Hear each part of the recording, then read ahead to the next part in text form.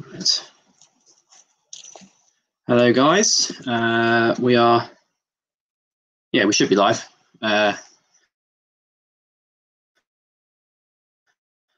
As people start joining, I can see there's already quite a few people logging in.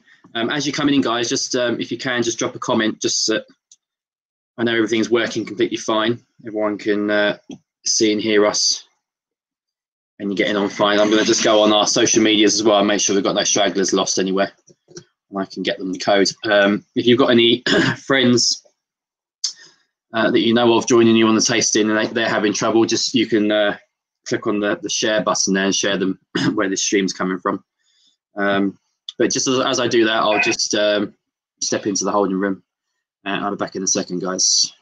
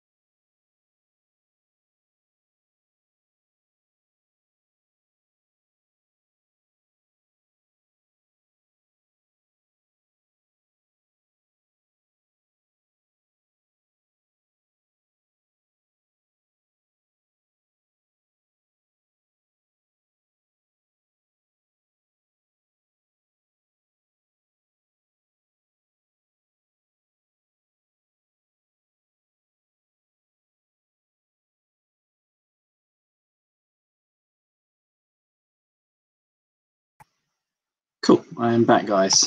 Yeah, it looks like everyone's coming in okay. No one seems to be lost. I've just shared it on our Facebook page as well, so we should see that everyone's going to be all good. Hope everyone's doing well. Had a nice week of horrible weather. This has not been the best. But I think the good weather's back next week, actually. That's what I was just looking at earlier today. So it should be back in time. And I've been trying to get preparations ready for tomorrow because we've got the cocktail night as well. A lot of people have had their sets in. And it's now proving a bit of an issue that I didn't plan on music. So I'm trying to work all that out and solve the scenario, which should be easy enough to do. And then today, we have the fantastic Glenfarclas, which is what we're all here for today, and it's yeah, fantastic whiskey. Probably one of the longest ones we've been supplying in the shop, actually. I think one of the, I guess the original sherry cask finishes. That's one of the ones I started on, I believe. With those typical kind of Christmas cake tones, very, very nice whiskey. And we've got a special guest again today. We're joined by Tim. He's going to talk us through Glenfarclas and everything you need to know about them, really, and their particular products. And obviously we've got Jas, who's going to host the evening. I'm just trying to find my scrolling button now at the bottom, so I can get across to everyone. And then just obviously general housekeeping stuff as always. If for any reason the feed drops from my end, which it's happened before, actually. It didn't kick everyone off, which is okay, but just in case, if ever it goes down, just refresh your YouTube page until you see us again. That's the worst that will happen. With the other guys, if ever they drop off, that's fine. They can come in and out, and I'll bring them back in, and I'll just come back on to fill some time. So it's easy enough. We have what we've got Swedish moment tasting still going. So a lot of you guys, if you joined us for the first couple of Swedish whiskey tastings, it's still available for Father's Day, which is a couple of weeks' time. I will post the link at the end of today's session based on that. We've also got an amazing offer with Glenfarclas, which we will announce at the end. After we've finished, I will come back on and let you know that offer. And it is only a one-time offer for this evening. We won't give away what it is yet until the end. But I have done a specific link. So I know we don't normally sell actual whiskey bottles from our craft gin site, but I've actually done a product page for it just because it is a specific thing that will be available just this evening. So you'll get a link at the end to use it. But other than that, I think everyone should be in. Let me just have a check in terms of numbers. I think we are missing just a couple, I think. Let me have a look. 1, 2, 6. Yeah, because we've got a few watching from the same house. I bear that in mind, but I think we are still missing just a couple. Got pedigree on, cool. That's good. Good to know. Mark, yes. Yeah, bit of a nightmare with Mark. Mark, your whiskey's on its way. Driving at the speed of sound. It'll be with you in soon. But I think, by the time we get this intro period done, it'll be with you. So I don't think you miss out on any timing. So that's going to be completely fine. Yes, that's the next person joined in. I think we're getting their numbers, which is good. That's good. Good. Okay, so let me bring Jas in, and then we can get the ball rolling and get ourselves started. Let's hide that. Cool. Hello, Jas. Hey, how you doing? You right? Yeah, good. Yeah. Good. So yeah, we've got Mark's online, but obviously his set's on the way. So we'll get that soon. And I think everyone else is on, so I think we can get going. So I leave you in the capable hands of Jas, everyone, and I will be in the background just chatting to you guys. We've got some really nice imagery as well. We're going to bring it on when we discuss things with Tim. Yeah, Jas, over to you. Thanks, guys. Thanks, Shane. Good to see you all today. Thanks for joining us for our Glenfarclas tasting. Some new people. So, well, Mark, sorry, Mark.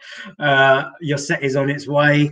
Some new guys joining us as well. So, Harp, Neil, good to see you all. Happy birthday to Kim as well. So, it's his birthday today. He's actually going to be watching it tomorrow.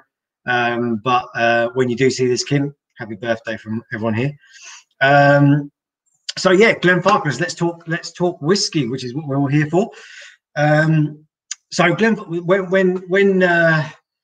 Glenfarclas is really interesting to me. It's actually the first single malt whiskey that got me into whiskey, if that makes sense. So it was there that I understood what whiskey can be and what it's about. So for me, it's a really close kind of, close to my heart. And off the back of that, when I went to Scotland for the first time, I drove to that distillery and took a tour of that distillery. So that's also my first actually distillery tour. And so it's an amazing place. It's got a great story, great history, which we're going to cover as we go through this evening. Obviously, you've got your 4 whiskies. I'm going to ask, and I've just thought about this, if everyone has a glass, maybe in about 10 minutes you pour the 25-year-old out. So the pouch number 4, which is the oldest whiskey. Maybe just pour that out into another glass, just so you can kind of let it breathe and really open up all those flavors. The thing about Glenfarclas whiskies is the complexity. Each of the whiskies is so complex, and hopefully we'll go into some of why that is. But they're just so layered, and there's so much going on that you want to let some of those older ones just have a chance to breathe. Let them start opening up. So when you do get to it, the alcohol has started evaporating a little bit, and you're gonna start getting actually the proper flavors of the whiskey. So I'd say pour a little bit of pouch number 4 into another glass, just another glass, and when we get to that one, it should be good. I'm going to bring in Tim now. So Tim is our rep from from Porget, but they're sort of the brand reps for Glenfarclas whiskey, and he's going to be joining us to take us through this evening. Hello. Hey Tim, wow. Hi, how you doing? Yeah, I've got the new lockdown facial hair. That is yes. So last time I saw you, that's a bit of a surprise. Yeah, I didn't. Is that something you've been growing for lockdown? Yeah, I was planning on shaving it when the first pub opens, but now it might go quite soon if I'm going to be doing a few of these. But yeah, it's a bit odd. No, it's a good look. I like it. It's very good. Yeah, very nice. So have you got some whiskies? Yes, I do. I have all of the whiskies. I have the bottles, which will hopefully. Yep. Have we lost you? Have I lost him, or is everyone lost him? So Tim will be joining us back in a second. So you have 4 pouches, 1, 2, 3, and 4. The first one we're going to go through will be the 15-year-old. Then we're going to move on to the. You're back. Yeah, cool. Sorry, was that me? I've told my housemates to stay off the Wi-Fi. Yeah, cool. So I was just explaining to people that we're going to go through the 15. So actually, I should say, I was just telling everyone how Glenfarclas was like. You know, when I tasted the 10-year-old, it was the thing that turned me to whiskey. So when I spoke to Tim and we sat down and we said, right, let's do this lineup for Glenfarclas, I was very disappointed that the 10-year-old wasn't in there. But when he showed me the lineup and we're starting at the 15 and we're going up to the 25, I thought, well, you know, you can't argue that is some impressive lineup. So I love trying the 21 and 25 together. I'm really glad we've got them here to be able to try. But also I feel as though, so I often want to do 10, 15, and then the 21, 25. And often I completely neglect the 105, which we've got. And the 105 is one of my favorite whiskeys. So it's just, I just need to do more tastings with it. That's why I sort of snuck it in. Yeah, no, I love it. Love it. And it's really good because it kind of, as much as you like to see sort of the range progress, the 105 is just so different. And it's nice to have that cask strength thrown into the mix, you know, just to change it up a little bit. So yeah, Tim, I'll hand you over to Tim, who will kind of give us a brief sort of rundown of Glenfarclas and what they're about. Amazing. So yeah, my name is Tim, and I work for Paul Roger Portfolio. So we're a agency. We look after multiple agencies, and most of them are family owned. So obviously Paul Roger, which is a champagne, and then lots of different wines, and then at the moment just one spirit. We used to distribute Kilchoman, so we are actually, as a UK distributor, part owned by Glenfarclas a little bit. So we don't own Glenfarclas at all, but we sort of directly answer to them. So that's slightly confusing, but hopefully not too much. Glenfarclas is really, really independent, and so one of the biggest things about it is how the family orientation and the family aspect to it compared to a lot of other brands, and say your big brands like Diageo and Pernod Ricard. It's a huge sort of cornerstone of what Glenfarclas is all about. So we very much answer the family, and it's sort of, yeah, quite a small operation up there. So what we're going to do, if we have a little bit talking about the history, I'll run you through it, and then hopefully we'll dive into the 15-year-old. So Glenfarclas, I don't know how many of you have been there before. I did plan, I put this map behind me, and I think you get, it's actually back to front, and maybe you get a rough idea of what's going on. But it's a Speyside distillery, so obviously this part here, so sort of equidistance between Aberdeen and Inverness. And if you look up there, I'm not too sure if you can see up there. I think there's a leaf on my screen obscuring. But it's right beside Aberlour, Craigellachie, the Macallan, but Ballindallack is sort of the main or closest place. If any of you have ever been up there, you'll know it's just, you throw a stone, you'll probably hit a distillery. It's a farm distillery. They don't exactly know when distilling started at Glenfarclas. There is a picture. This is like lots of distilleries, because of the reason why there's so many distilleries up there is because of the fact that a lot of it was illicit distilling due to the tax on malt. I think we lost Jazz. So yeah, there was lots of illicit distilling going up there. There is a picture which hangs in the distillery of the farm with, you can visibly see distillery work going on. And so we know at that point maybe distilling was going on. But in 1836 is the first year Glenfarclas became legally started paying tax. I say it's the most saddest day in Glenfarclas history when they started paying tax to the English. But from 1836, go on for the rest of the sort of the lots and lots of whiskey was happening in that sort of era all the way up to 1900s. But in 1865 is sort of when Glenfarclas really came into its own, when a farmer called John Grant bought the farm. And he wanted to buy it because it was a halfway point for him between where he was farming his cattle and the market up in Elgin, up on the north coast. And from there, that's where the Grants, which is not to be confused with any other Grants up in Speyside, like Grant's Whiskey or anything like that. They're all called Grant up there.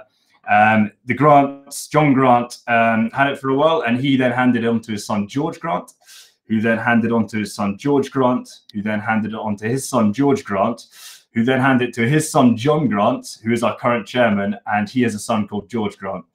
George Grant, who's the sixth generation then, who's our sales director.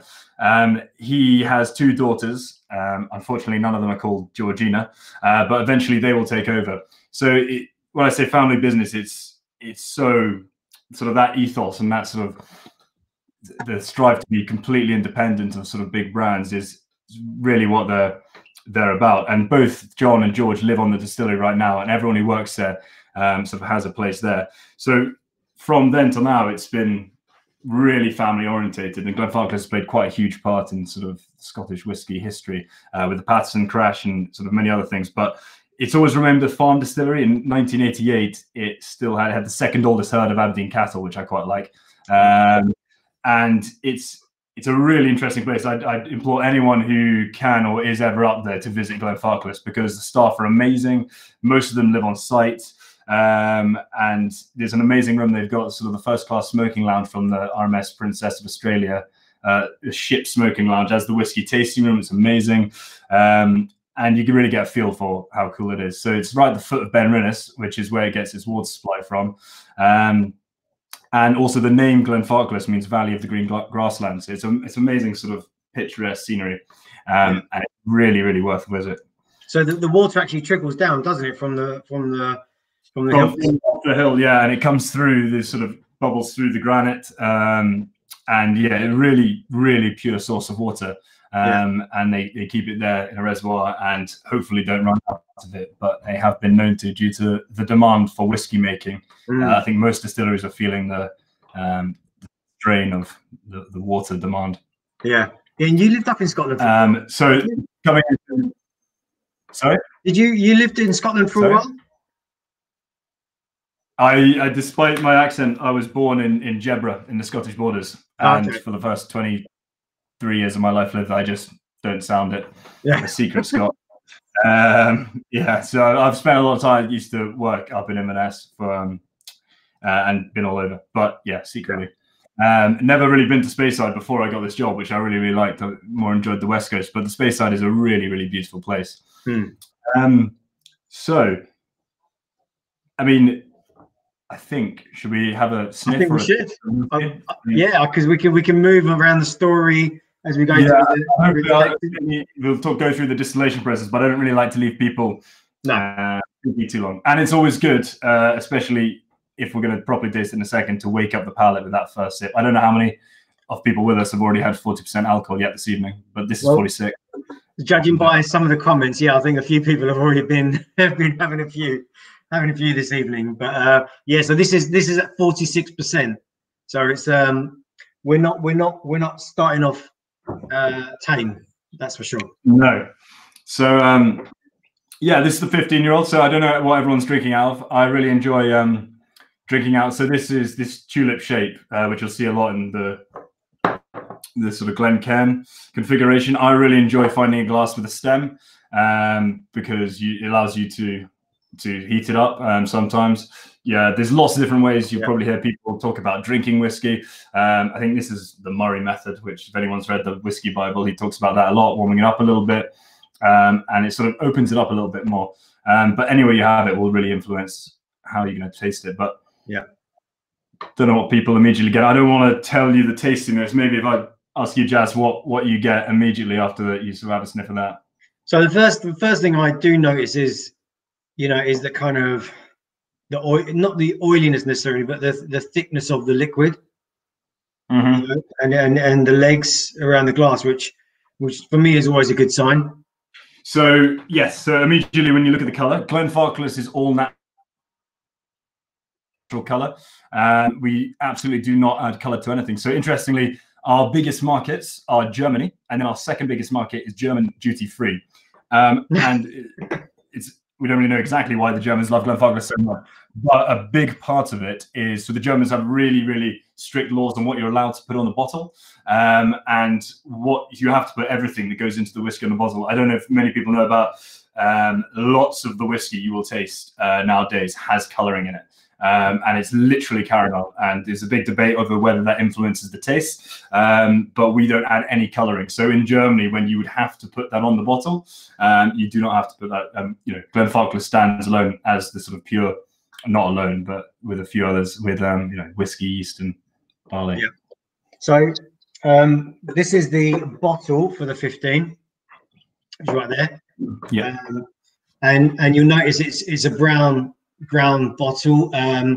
So I think, from my understanding, they most of their bottles are brown because they don't add color. So we don't. Yes, it's great to see it in the glass, like different color. But when you've got two 15-year-olds, they could be different color by different batches. So that's the main thing. So I think Graham Robinson said, should we add a wee dram of water? I would recommend trying all of them neat first of all, and then adding a few drops.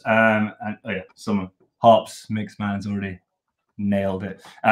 Try the whiskey however you like. I've actually got a 105 and soda on the side here. Whiskey, once it's yours, it's yours. You can do whatever you like with it. But it's always best to actually know the story.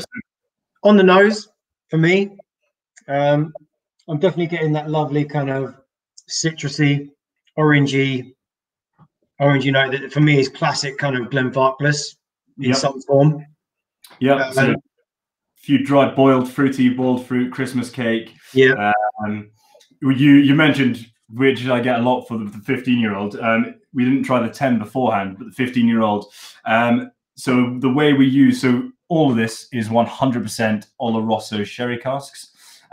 They all come from the same bodega in Spain, and this has a lot of first fill sherry. I'll explain a little bit more about that if we have a taste in a second. That gives it a lot oilier mouthfeel. So we have a taste.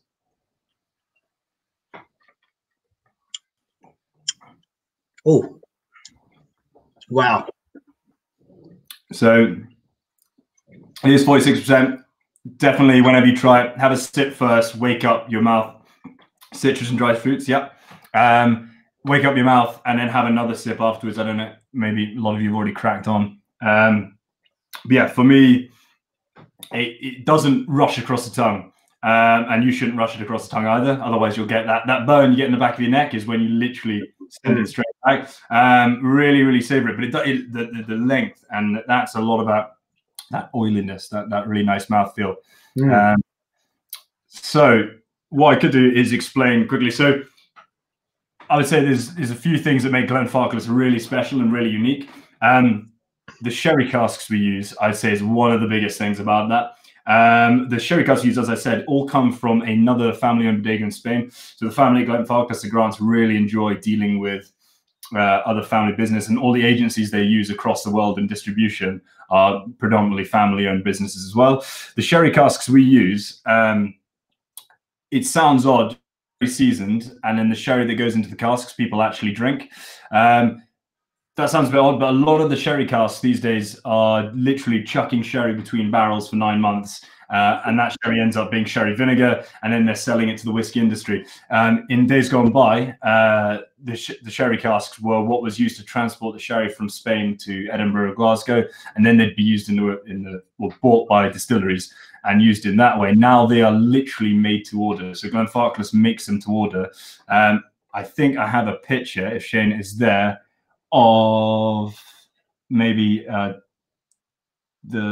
any kind of any kind of staves or so it's all in Jerez, and it's gone, but that's fine.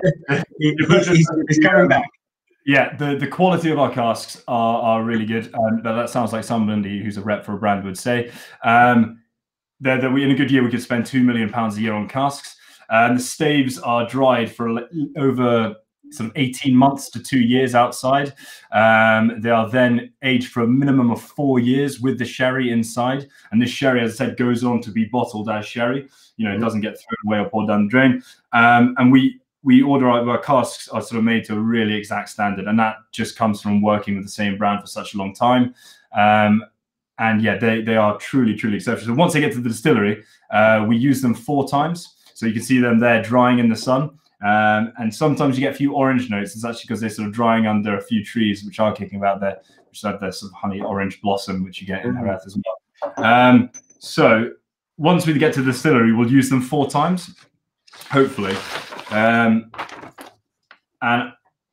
if I hold that up there, so these are cask samples of what I'd call a first fill and a fourth fill. So you can see the color difference there. Yeah. When I want to use to those of you who know a fair bit about whiskey, you'll understand that all malt is blended just by the distillery. The word blends makes people think of Famous Grouse and Grants and things like that. We use when they make a 15-year-old, it's a vatting from multiple different casks. 60% of them will be first fill and second fill, and then 40% will be fourth and third. Fourth fill, we call that a plain cask. You can see the amount of color coming off that is not a lot in comparison to the first fill, where you get huge amounts of color. So when Jazz was talking about the oily mouthfeel, 15-year-old is a really sort of oily, when you get that, you get a lot predominantly first fill and second fill, or more so of that, you get that more oily mouthfeel and a lot more of those different sherry flavors. So that's how, as you'll see, hopefully, when we go through the range, we create a real, variety of flavors while only using the exact same type of cask. The only second thing I want to say quickly is a lot of people will talk about finishes and be like, Glenfarclas is a sherry cask finish. Finishes were started sort of, I think, made predominant in the industry by David Stewart, who does the Balvenis. That's more starting in American ex-bourbon oak and then finishing for, say, 9 months in a sherry cask. If you talk to George Grant, he's quite rude about it. He'll talk about get the right cask first of all, and you're all fine. So we're all about putting them in one cask and going all the way through. Yeah. Which, there he goes. Jose and Miguel Martin. And the brand of sherry, I'm not too sure. I have a bottle of it somewhere. I don't drink a lot of sherry. So you only use the same bodega. You don't use any others. It's the one bodega, and that's all your casks from there. All of us since 1989. Yeah. All of the same casks, and they're quite thick. We want to have the exact type of absorption of the sherry. So if you cut a cross section through a cask, you see the exact amount of absorption the sherry's managed to penetrate the wood. The reason why we don't use the American one, American white oak, as opposed to European oak. European, you get a lot more spicy flavors of cloves, deep sort of rich spices. You can get European oak from all over. Ours is Spanish, which is, again, some of the highest. It's hard to say, oh, this is the highest end wood, but it's more in demand. It's more expensive. There's one sort of theme, which when I describe all the things that make Glenfarclas a bit different, you'll probably see is they do not sort of, because they're independent and not owned by a bigger brand who are trying to cut costs, there's no cost cutting. Yeah. Every decision is about the flavor and the outcome of the drink. Yeah, absolutely. And you'll see that from she's just going to actually back in a sec.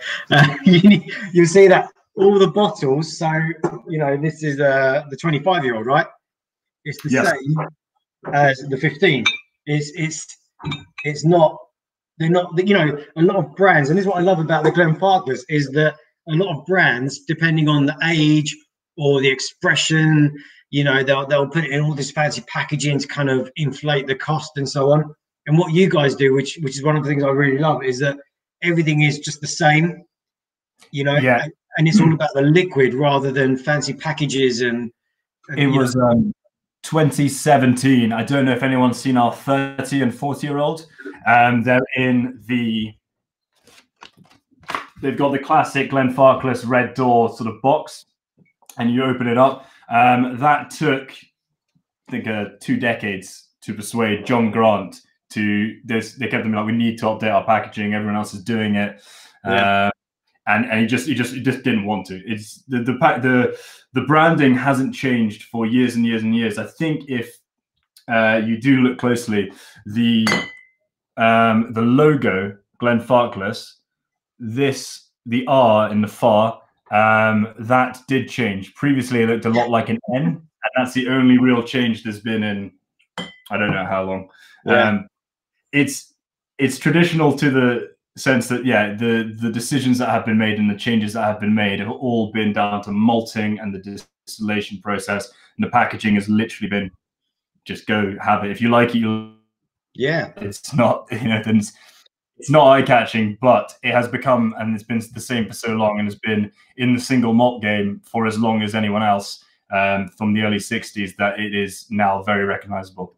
Yeah, totally, and it's just such a classic. It's such a classic. So yeah, I hope you all enjoyed that. I was going to say one thing that people say with the Glenfarclas, and this I'd like, some of our guests today, they notice, and you see this in various comments and so on, that people often get a bit of smoke, a tiny bit of smoke in the 10 and the 15 and so on.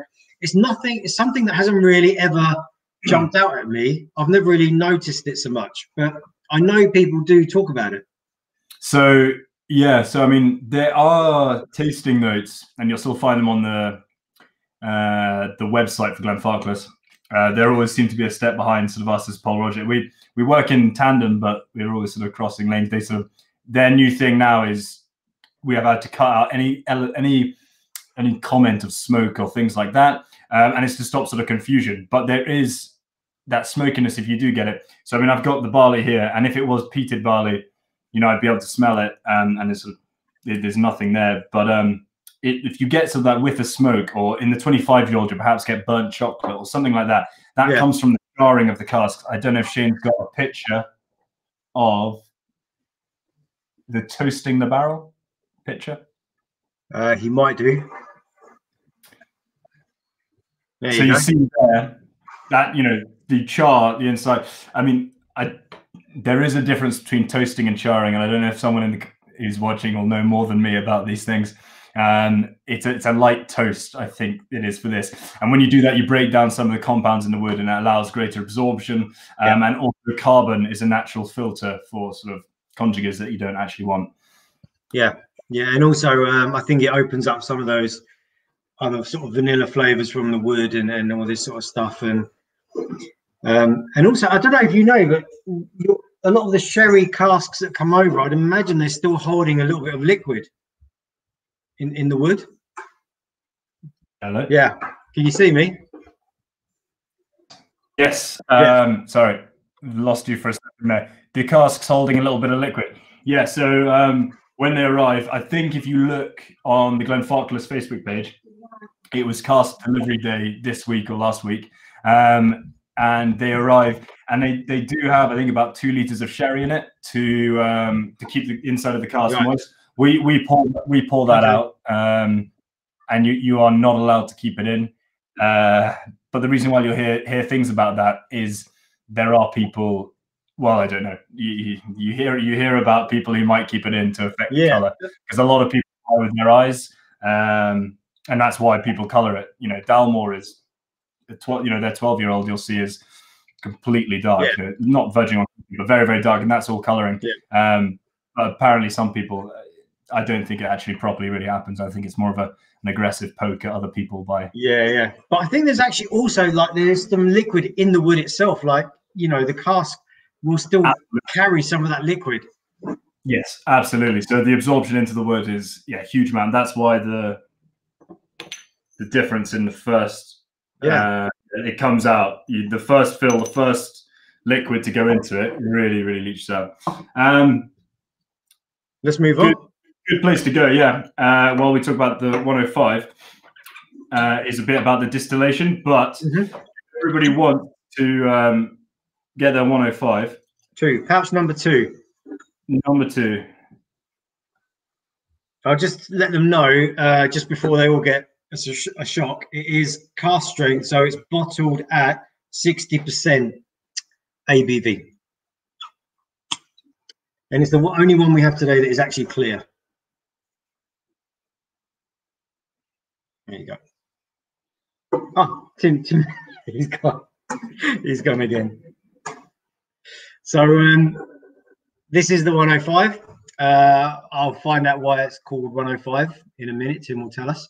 But yeah, if you put it in the glass, straight away it's totally different to the 15. So I believe it is younger, and the color kind of reflects that youthfulness as well. When he gets back, he'll tell us about the distillation process. But if you guys swirl it around in the glass, obviously that alcohol content is gonna, sort of jump out at you. So you wanna let it really swirl around and just open up. But on the nose, whoa! I mean, you get past the alcohol, and it's like so actually drops honey. off. So I'm gonna get him back in, and I'll bring him back in. Yeah. Okay. Yeah. So there's like loads of honey in there. You're still getting that lovely kind of orange, which I think is just classic with all the Glenfarclas, and you'll see that as we go along. I don't know if anyone's getting any peppery notes in there. Maybe some toffee. Oh yeah, really nice, really nice. So what I'd say, kind of like what we did with the first one. I'll leave Tim to talk about all the sort of the distillery aspects of it, but we can kind of jump in while we're waiting. So I would say, yeah. So let me know if you're getting anything in particular. But you are. I mean, it's lighter, it's fruitier than the previous one, and certainly different to what we're going to get as we go along. This is more apples. It's that kind of white fruit, that pear. Much fresher, much fruitier, not so sort of rich in raisins and cake that we had with the 15-year-old. Yeah, really nice. So when you go for that first initial taste, like we sort of did the first one, just a tiny dab, because you're going to have to get past that alcohol hit.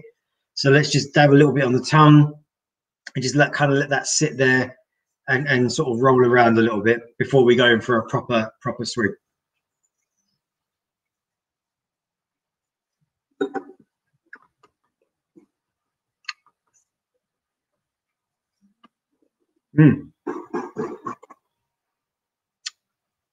And surprisingly, it's not a kick. It's not a punch in the face. Yeah, Tim, you know what? It's similar to tequilas, So with some of those tequilas, we're getting a lot of vanilla in here. I know we haven't really aged it in bourbon. Well, there's no bourbon; it's all sherry. But there's certainly some of those spicy characters in there. Maybe some people are getting that sort of lovely sort of sweet spice. Some of those vanilla, cinnamony notes, perhaps. Yeah, Mark's got the apples. And something else, not quite sure. Yeah, pears. Yeah, I think there's going to be a touch of cinnamon in there as well, perhaps. I don't really think we're getting coffee. Not here. No one said that, but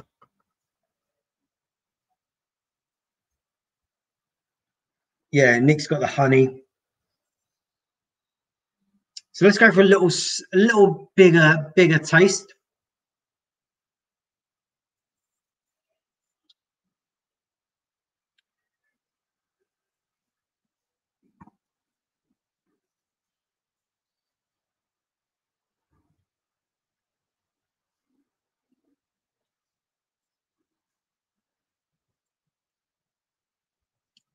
Yeah. So what I love about it is it's so fruity, and your mouth starts working with it, and it kind of opens it up. It starts giving these lovely sort of, there's a tingle of spiciness in there. Maybe is it pepper? Yeah, I guess it's It's pepper. It's not ginger or anything like that. It's definitely got a pepperiness to it. One small, yeah. So okay. So Georgina, right? Water. I'm personally not a fan of water in my whiskies, but I think at cask strength, something happens, and it can. Although this is quite complex, it can be quite closed. So the water just helps really open that up. So I would literally just add a drop or two. And when I say a drop, I literally would mean like, a drop. Like that's for me. Tim was drinking it with, the 105 in soda. So I would add as much or as little as you want. I'm literally going to add a couple of drops and just sort of let it open up naturally. Mark's loving it with the water. Yeah, I think most people are going to want the water, and that will change the flavors. It will just take away some of those. You might actually start turning into a bit more of a 10-year-old. Yeah, and suddenly it's opened up and everything's so much more obvious now. my taste buds having a party. Yeah, that's hard. Yeah, it's undeniable. It is absolutely crazy.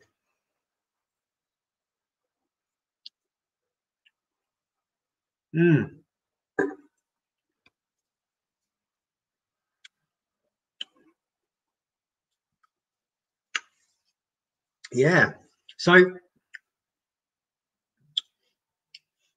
maybe there is something burnt in there, something burnt that's giving me, that people maybe think is that, they think is smoky or peaty or something like that.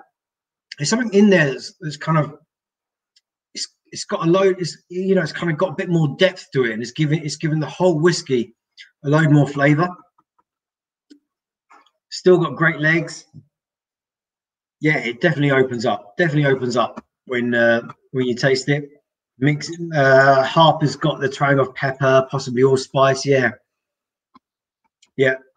2 drops too. Yeah, absolutely. That's where I'm at. So interesting story. When I don't know, I can't remember if Tim mentioned it, but when the first Grant family member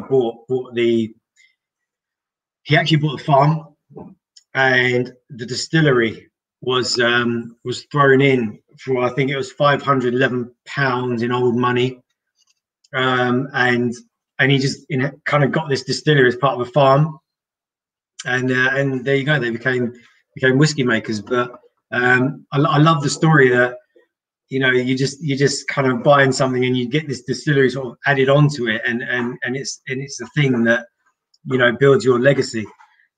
Georgina, Jess agreed. Don't normally have water, but cask strength, yeah, works beautifully. Yeah, it's a lovely whiskey. Feels like winter today. Yeah, totally. Yeah. It's just so good, and the nose is amazing. So the thing about we've had Glendronach. Some of you have joined us on that tasting. We've got Dalmore coming up with our cigars in a few weeks' time. Hey Tim, how you doing? I apologise that I'm now on my phone through the mobile data thing. I don't know what's going on. My housemates are downstairs streaming a Scotland 1990 game. Don't know whether that's had something to do with it. How has the 105 been? Yeah, so people are loving it. We've kind of gone through the tasting part of it, and we've added a touch of water to it, and people are loving the way it opens up. Surprising no burn. Even at 60%, there was nothing kind of aggressive, which was really interesting. The amazing thing, I mean, some people it is too strong. This is our best. Oh, we lost you again. Mid-flow. There you go. We're back again. Yeah. So your best-selling product, I think globally that's because it's quite easy to say. 105 can be translated into any language. but this is the first commercially available cask strength whiskey on the UK market back in 1968. So, I mean, as a few of you may know, single malt. Am I gone? No, you're here. You're there. No, you're good. You're good. I'm here. So, from about the 60s sort of kind of thing, but previous to that, there was always a few single casks, but blends were sort of king for a long, long time. So this has been around for a long time. The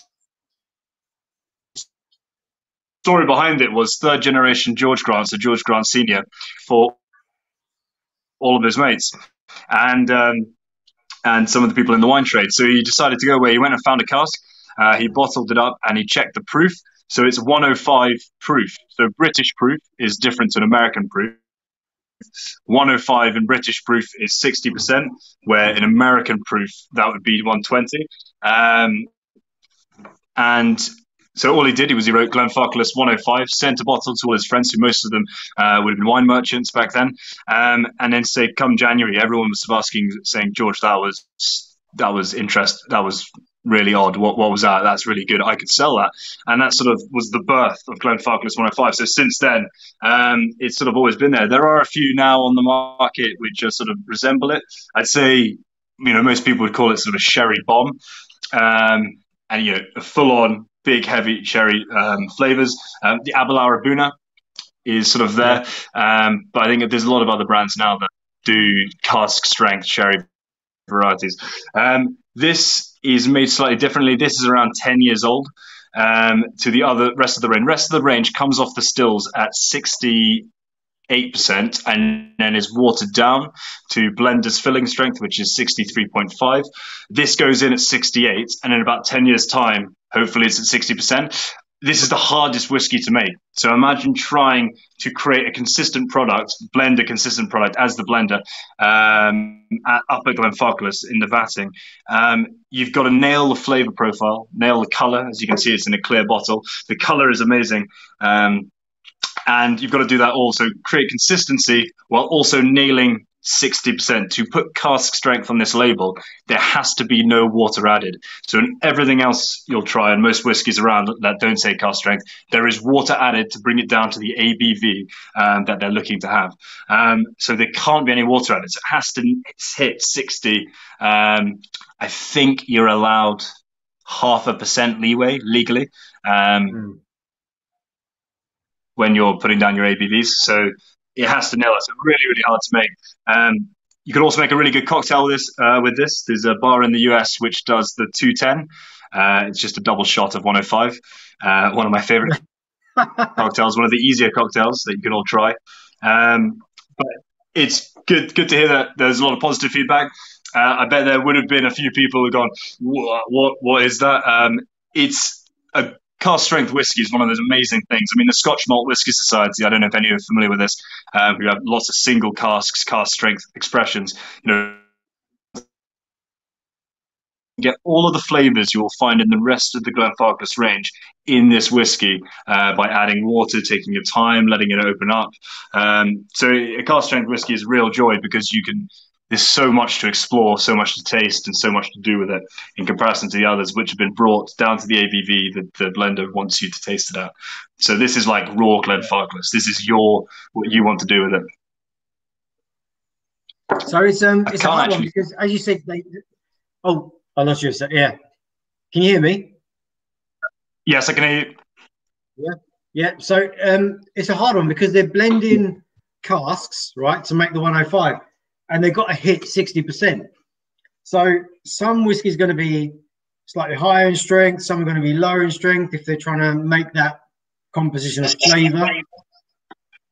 So there's a lot of kind of a balancing act going on, isn't there? Yes. Sort of choosing the casks, getting the right whiskies, the right strengths to hit the right flavour profile. There's a lot to work with. Yes. We lost him.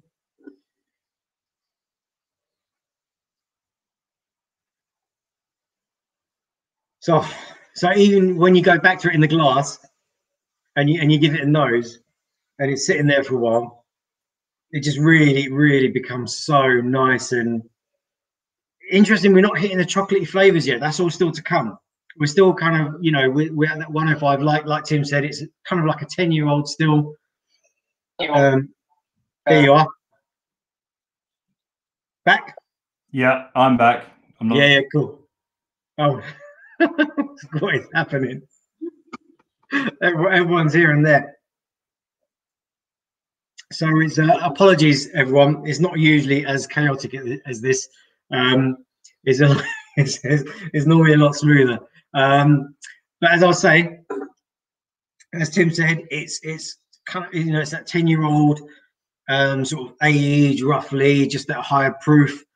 So the flavors are not as deep and rich and as complex. You know, the time in the cask is obviously a lot lower, so you maintain a lovely sort of freshness. But what I love about this particular whiskey, and I mean Glenfarclas as a brand, is, and I keep saying it, is the complexity. You know, so when we did do the Glendronach tasting, which is a classic sort of sherry whiskey, and like as I was saying earlier, we're going to do the Dalmore, which is another classic sort of big sherry. They are obviously sherry whiskies, you know, so the flavor profile is quite easy to navigate. You kind of know what you're getting as you step up through the ages. You know the influence of the wood and the casks, you know, in the whiskey and its age, and you kind of know where you are. But with these Glenfarclas whiskies, because they're not adding colour, they're only aging in sherry casks, and maybe to do with, you know, the you know, its area and its location. The whiskies are really complex. You know, that you really have to work through them, and I think everyone's going to find something, maybe pick out something different compared to someone else. You know, like we said, some people always talk about this smoke, which sort of evades me. I don't see it at all, very little anyway. And the flavors that we're going to go through, especially as we hit the next one, the 21-year-old, it's so different, you know, and there's loads in there. You have to kind of let it sit there, which is why hopefully some of you did pour out the 25-year-old like I did earlier. And when you come to that whiskey, you're going to be like, wow, that is phenomenal. So why don't we move on to the 21-year-old, which is this one here. So it comes in a lovely green tube. Even to me, that looks blue, but trust me, it's green. That's a green tube, 21-year-old. There you go. And that's the bottle. Again, no different to any of the others. It's the same package, just a different age, same label, same bottle. And let's look at that. So percentage-wise, we're dropping down to 43. Yep, 43. And let's pour it in now. This one now. Okay, so remember, Tim's back. I'm really sorry, everyone, for dropping out. Right. You're okay. So so you were saying we were talking. So I've just actually got everyone to pour the 21. But before we move on to 21, I just want you to finish off what you were saying about the 105. The 105, we got to a great story behind it, but basically I don't know where I cut off, to be honest. But you can get it as a cask strength expression. There's so much you can do with that. Oh dear. Oh dear. Oh dear. Oh dear. Okay. So the 15-year-old, if you remember the 15-year-old, okay, so it was nice. You had the obvious sort of sherry notes that were going on, kind of hints of raisins. You had oranginess. You had that sort of butterscotch toffee kind of richness. And now we're going, you know, and then the 105 is kind of its own thing. It's doing its own thing. It's very different. But we're going up to 21, right? You back? I am back. Yeah. Hopefully you can hear me. Sorry again. No, I'm back on the phone. So we've moved on to the 21. Yeah. Yeah. So the 21 and the 25. I don't know if everyone's got them both poured. This is one of my favorite partnerships to try together. So I don't want to influence what, as I said before, sort of give you or feed you tasting notes. 21 for me, I think is the most well-rounded Glenfarclas expression there is. It's really quite light. I would say it's predominantly second fill, but they sort of never tell me what's going on. But you can sort of tell. Really, really light. There's no rough edges. It's what I would call a session whiskey. You literally can chuck away the cork. 25-year-old, really, really rich. Sort of like the 15-year-old on steroids. Big mouthfeel, burnt chocolate, a lot of those real beefy, clovey flavors. And I think they're phenomenal to try together. Yeah. So if we have a sniff, I can't see the comments anymore, Jazz, on my phone. Okay. So anyone, I think everyone's just waiting for us to kind of get into the 21 now. So let's do that and then see what comes through. On the nose, for me, it's definitely drier, right? So this is the thing I noticed about the 21, and I thought it might change because I haven't tried this or the 25 for a good 4 or 5 years. But when I did try them, I remember, and kind of what you said, the 15 and the 25 are almost like a little partnership, and the 21 sits there in the middle doing its own little thing for me. Yeah. We have a 12-year-old expression. So if anyone sees the 12-year-old, our core range consists of 10, 15, 21, 25, 30. It's amazing we have a 30-year-old in our core range. But we do have a 12, which we now no longer have in the UK market. So if you see a 12-year-old kicking about, it won't be available for much longer. So if you feel like the 12-year-old, I'd say, is more similar to the 21. And the 12 is phenomenal. Absolutely phenomenal. It's one of my favourites. Yeah. So you're saying this one's quite dry? Absolutely. For me, this one's 100% Oloroso, right? Is it Oloroso? Oloroso, yeah. Everything's 100% Oloroso. Oh, okay, right. So for me, this one is a lot drier than the other two, the 15 and 25, which we'll come on to. And I really noticed that. So I think I'm going to have to disagree with you a little bit. So for me, the 25 is the one that I could chuck the top away and drink. Now, the people that know me on these tastings will know that I generally don't go for the above age 15 or 18 whiskies, right? I sort of lose interest because it becomes too woody, too dry, right? You get too much tannins. And this is where I feel this one kind of hangs around. Okay, it's just on that border of dryness, compromising that fresh fruitiness, right? Yep. And so for me, it's a little bit chewier. It's a little bit harder to work, right? Mm-hmm. And so if I was having chocolate, dark chocolate, I would pair it with this one. Yeah, I think it has that lovely bitterness to it, and then lovely dryness. But that's me, right? That's me.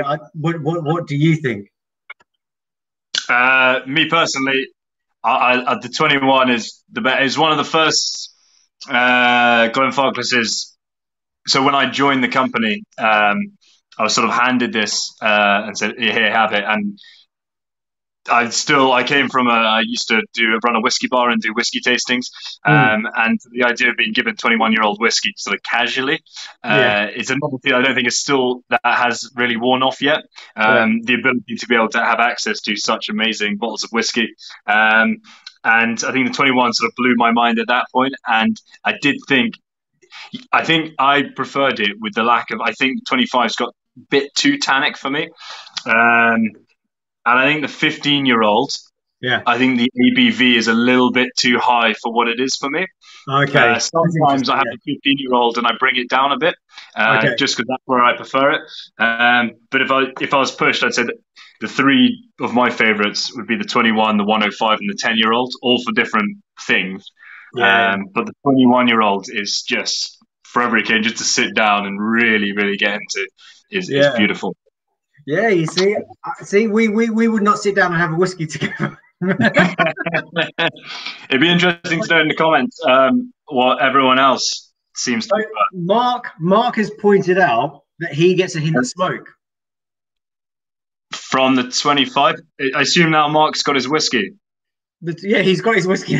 Yes, he did. Yeah, my wife dropped him off, so he's all good. Yeah. Yeah, but he says it's a lovely drop. Oh, I'm back. You're back. Paddy, yeah, love the dryness of it as well. He's loving that. Yeah. I do think, I tell you what, the thing is, I love the 43% on this. I think it's kind of almost perfect for this. So 43 is sort of where we do everything across the board, apart from our family casks, which are our collection of single cask expressions. If you ever see a Glenfarclas family cask, buy a dram, try it, buy the bottle. They are phenomenal and completely unique. But apart from that, most of the range is at 43. The 10-year-old is at 40 though, because it's sort of more accessible. Yeah. And the 46 is at the 15's at 46, just because that's how I liked it. A lot of the distiller member at some point liked it that way, and it's quite nice. But most of it's a 43. So Tim Sandal, who's one of our regulars, has said that the 21 is his winner so far. Good. It's a good name. Yeah. All Tim's think alike. I think now, though, what I do like about the 21-year-old is that now you're starting to see a little bit more of that coffee, chocolatey. You know, you're kind of getting that orange that I think is really, really sort of synonymous with Glenfarclas. Starts turning into maybe burnt orange or a little hint of marmalade, or it's kind of verging on that sort of cooked fruits now. You know, rather than sort of apples and pears and fresher fruits. It's kind of getting more complex as you go along. Yeah, 100%. I think the 21. So the really fun thing about Glenfarclas is so you'll probably see if people are into whiskey. Lots of people market their big brands by sort of having master blenders, or I don't know. There's lots of weird names for the guys that actually do the blending. So it's Richard Patterson, who's sort of the White Mackay guy. Sort of, you'll see him doing. It's a bit of a personality. Brian Kinsman from and David Stewart from William Grant, and all these people. You know, they sort of put it to the forefront, and really, really sort of big personalities. Glenfarclas, actually, something I should have mentioned at the beginning. We're Distillery of the Year 2020, and we have the Distillery Manager of the Year 2020, which we won at the tail end of last year. So Callum Fraser, who is our production manager, he does it all with I think the title is Head of Stocks and something, but he's effectively the accountant. And they do it all together, and a little bit with George Grant. And it's just a team that sort of do this. And that's really how they've managed to keep some of the whiskey so consistent over the years, because they're always using a team of two, which they say makes it a lot easier to keep the consistency. But it's not really marketed in a big way. I think it's one of the small charming things about Glenfarclas. Yeah. You know what, Tim? The 21 looks like a real winner. People. Yeah. Cool picture. Loving it. I think I missed you. I think the download of the picture on my phone, I lost some of your audio. Hello? Can you see me at all? Oh my God, this is a disaster. I don't know. Hello, I can hear you now. Can you hear me? Yeah, I can hear you. I can't. You're not moving, but I can hear you. No, okay. I'm not moving. Okay. No, you're back. I think I might have to refresh. I think the picture download put me out of whack. Yeah, his signal was going. I could see it going. I knew it was going to drop off. Am I gone now? No, you're there. You're there still. Okay, cool. I don't know whether to get stuck. So 21 slightly winning. Yeah, I think at the moment, has anyone tried the 25 yet? Just obviously make comments on that. I know that recommending to try them together. I think Jason's back in. Let me just bring him back in. Give me 1 sec. Oh, sorry, I didn't realise. Is it Shane? Yeah. give me 1 sec. I'm looking at a frozen picture of Jas. Yeah, he is supposed to be joining. I can hear him. Yeah, there he is. I'll bring him back in. Give me 1 sec.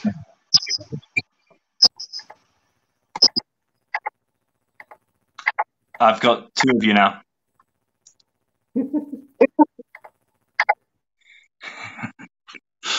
Have you got me now? Am I back? Am I back? I can hear you. Okay. Right. Good. Yeah, sorry. What a disaster. Never gone this bad.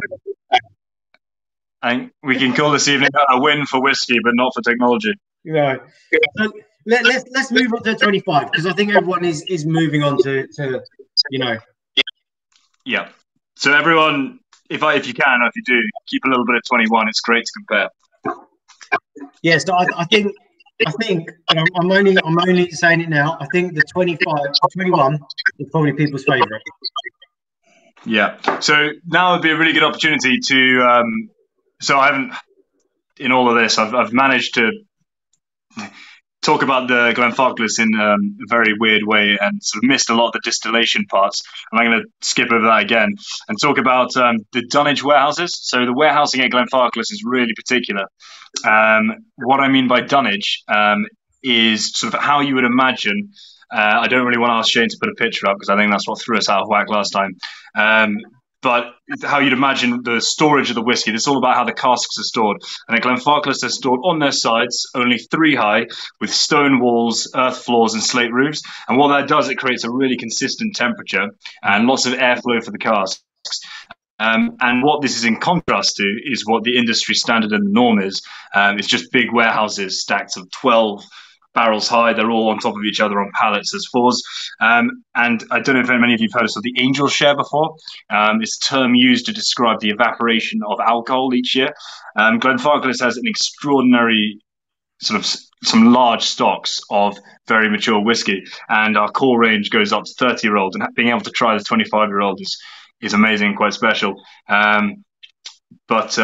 Yeah, the style of warehousing creates a lot more, means that at 25-year-old we can be a lot more consistent when we're vatting at the end, because a lot of our casks have been through a very similar process together. Yeah. So you also have the largest stocks. Yeah, as in so the way the family casks I briefly mentioned earlier, the family's always been putting away a large amount of stocks. They were involved in the Patterson crash, which sort of happened at the early 1900s. And from then on, they've always never made more than they could. They've never borrowed money to make whiskey. But also because of that, in living family memory during the 80s, I don't know, I wasn't around in the 80s.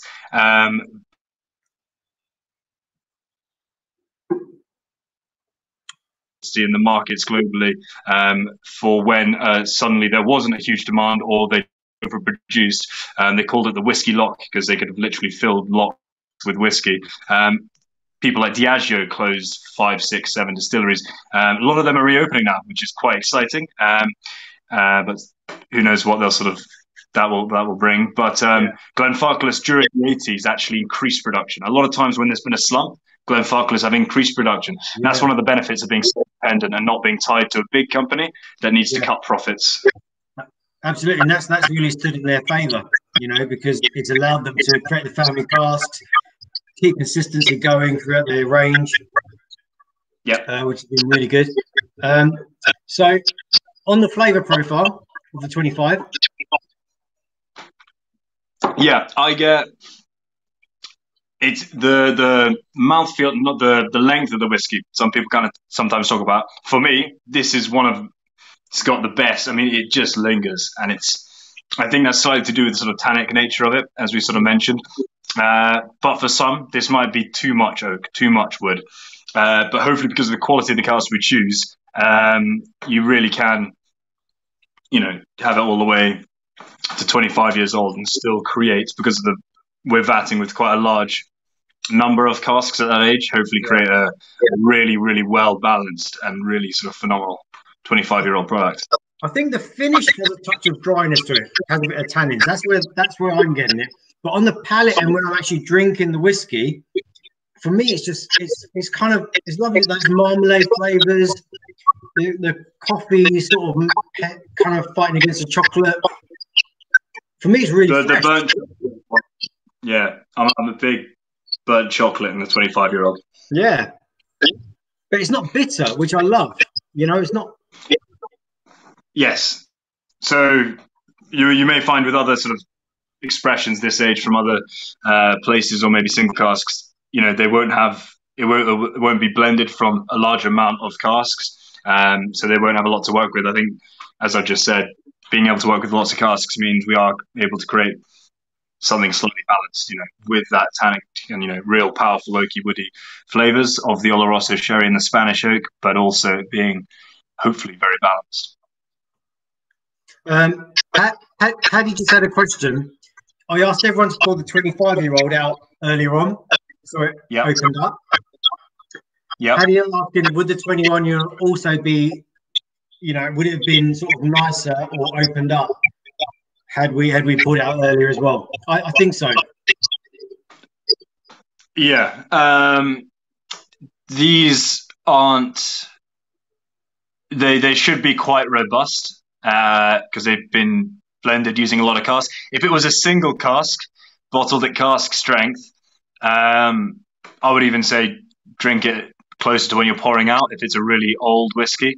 But for me, it's sort of a bit of a journey. Try it at every stage. So I've still got some of the 21-year-olds, and I think it has been 10 minutes since we first started tasting it. Yeah, so it's great to, if you're drinking your dram too quickly, you'll miss some of the evolution. But I'm not going to say that it's better or worse anyway. I'm saying try it every way and find exactly how you like it. Yeah. I think also what I like is that pepperiness is sort of toned down. Yeah. And I know you expect it to be more mellower, but it's also still so complex, right? It's not just a smooth, mellow drink. You know, there's still a lot going on. There's a little bit of heat and stuff. I like it. Yeah, I mean, it's just really rich. We often have people who are big Isla drinkers who really like a smoky whiskey. So you often think about it. So sometimes if you imagine a flavor wheel, and you know, when it's big smoky one direction or fruity or estery and, you know, tar and chocolatey and but smoky, you know, this is big because this is sort of as far and as punchy as you can really get with a sherry matured whiskey. So yeah, it shows its age, and it's really, really nice and rich. Yeah. Well, Mark's decided he loves the 21 over the 25. Yeah, cool. So that's good. I still think I'm on the 25. Yeah, good. It's not. I'm not disappointed about it at all. I think the 25-year-old for me is, well, I mean, it is nothing really else like it on the market for the price it's at. Another thing about Glenfarclas is you'll always find it's sort of, a lot of people call it one of whiskey's best kept secrets because it's, you know, by those in the know, they sort of think that it is some of the best quality for the cheapest prices. And a lot of that is about, we have the stock to be able to price our older whiskey where it is priced. And we really want people to be drinking it as opposed to sort of stashing it away and drinking it and being able to buy another bottle. So instead of, I mean, I think Bal Blair's 25-year-old for their new range is something like £350. And this is just north of £100, and the 25-year-old between 125-ish. And yeah, I don't know, it's just phenomenal value, which I love about Glenfarclas because it's sort of, yeah. There's a question: are you experimenting with other casks?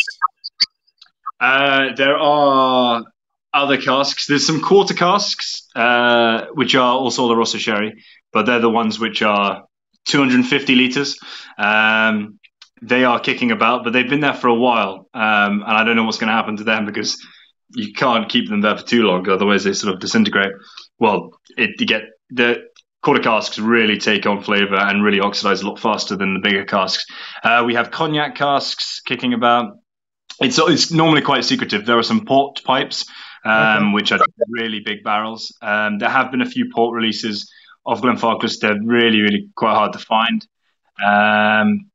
There are a few. There's not a lot of American oak kicking about, but there are a few. And when they get released, they're sort of quite special. So I haven't been able to in the last few years. Yeah, that'd be really good. Tim also thinks that 21 is a winner for him. So your name. Yep. Yeah. Good. One thing I was going to ask: do they?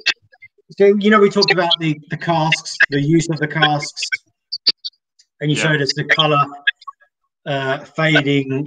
With the old, the more the cask is used. There you go. Yes. So with the 25 and the 21-year-old, do they move them from the cask they might have been in and move them into something that is at fourth fill or third fill, just to help with that slower maturation process?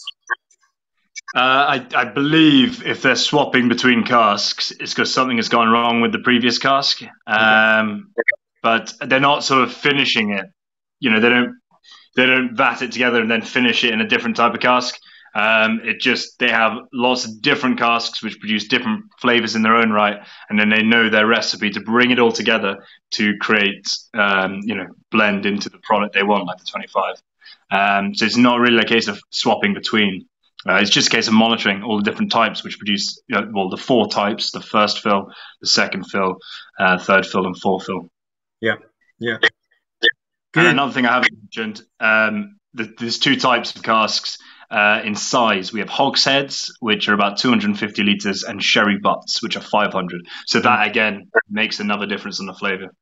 Yeah, obviously, yeah. So the size of the cask is going to affect how much interaction. Yeah, absolutely. So I think it's been 50-50 between the 21 and 25. I'm saying. Interesting. The 25 usually wins, but I think it's normally because it's not every day you get to drink a 25-year-old. I'm always voting for the 10-year-old, but when you're choosing between 21 and 25, I sometimes prefer the 21. But depends. 25 is great for, say, post-meal. 21, pre-meal. There's 2 different styles for whatever you want to use them for. Yeah, totally. I mean, also, I think the 15 is one of my sort of would-be go-tos.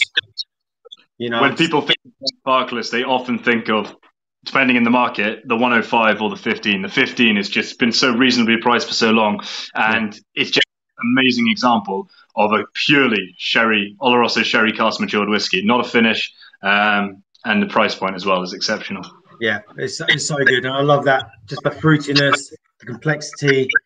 It's so good, so good. And I always say to people, Dalmore, Balvenie, and nothing against these brands because we love them. Dronac, they're the crowd pleasers, right? They're obvious in terms of what you're going to get from the whiskey. Whereas for me, I always tell my customers that Glenfarclas is that one that, if you're a real whiskey drinker and you want something that you really have to kind of work through and play with and kind of, sip and get something different every time, that's your whiskey for me. Sort of one of those things once you discover, I think I've managed to tell the story in a very bad way and roundabout way. I've really touched on the distillation, but between all the cutting in and out, it's one of those ones that you sort of, if you're not won over by the story, the liquid is definitely, it's cut above the rest, hopefully. Totally. Well, look, Tim, thank you very much for joining us. Thank you. Sorry, everyone, for your patience. And I really hope that you've enjoyed everything so far. I'm sure everyone's given you a big round of applause, Tim, taking us and taking us through the whiskies that you've got. And guys, as always, if you want to have any any of the whiskies tonight, there's a 10% discount on everything. So we've got the offer on the. So what we've done, everyone, is I'm just going to change this up here on the scroller. So we've got a Father's Day offer with the Glenfarclas 25-year-old. So if you buy it tonight, it's going to be only $109.95. And yeah, we normally sell it for $130. I know the cheapest Masters of Malt did it is about $125 plus postage. It was exactly the same. So it's basically a £20 saving on the 25-year-old. But it's only on that link for this evening. So I'm going to post that into the comments here as well, which hopefully will work.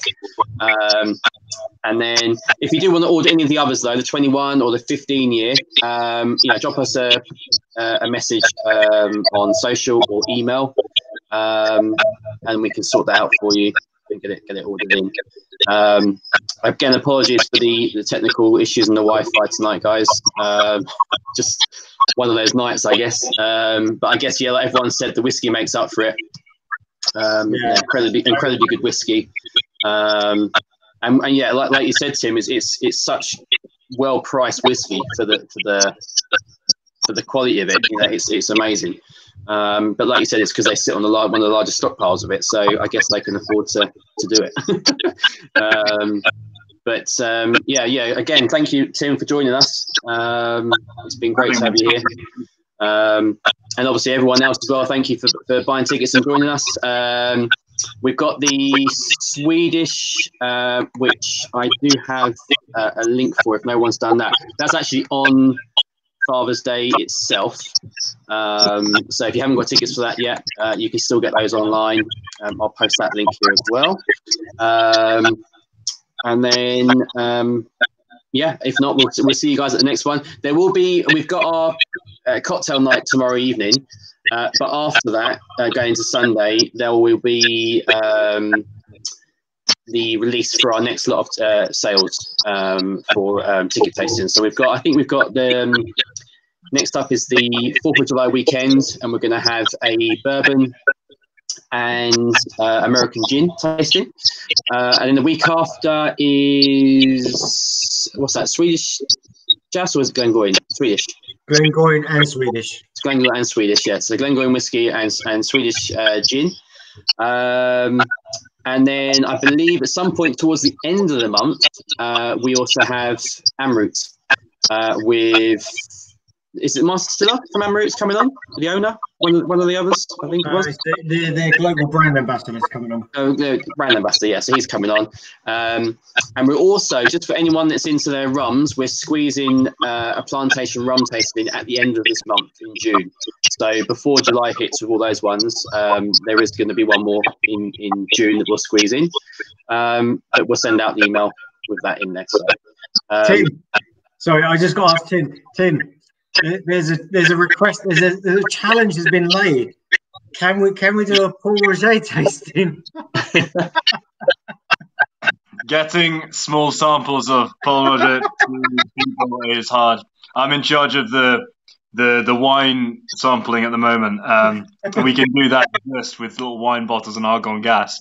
Yeah. Unless we're doing a full bottle of Paul tasting. People just want to watch you and me get drunk on 6 bottles of champagne. I think it might be quite difficult. Yeah. I had that. Someone came in the shop the other day and asked the same question. I was like, there's so many factors that don't work. I said, if you're happy to spend out and buy 4 bottles, that's fine. But you have to drink 4 bottles on the evening. It's just impossible. I'm sure that's something we can definitely do as lockdown is lifted, or over a day at the shop when everyone's back spending lots of money and improving the economy. Yeah, and Tim, you'll join us at Christmas, right, to do a barrel top tasting in the shop? 100%. I very much enjoyed it last time. It was quite busy. Yeah, lots of fun. It'll be good. Excellent. Bye, guys. Excellent. Thank you all very much. Thanks for joining us. Tim, big thanks again. Thank you for having me. Sorry about my internet. It's all right. No problem. We got through it. Everyone enjoyed it. Yeah, it's been some in the comments. And hopefully everyone learned something different and found something new that they didn't know before. Excellent, good stuff. So yeah, thank you everyone. Thanks Tim, thanks Jas, and we'll see you